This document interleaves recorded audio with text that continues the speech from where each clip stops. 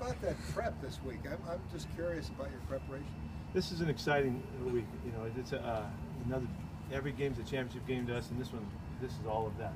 Coming off of the history that these guys have about winning and being great at home and all of that, it's a great challenge for us. So practices went really well.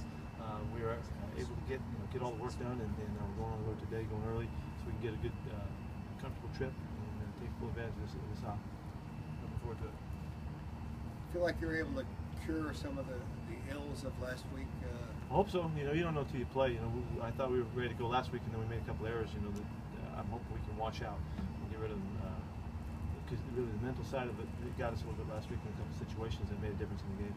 How much more prepared do you think Drew Nowak will be this week, having a real game under him? It's the games for him are enormous. You know, each time he has to survive through 4 quarters of an NFL game, and that's the first time. You know, so. There's no question that he has probably as much to gain as anybody, any of the first-time guys.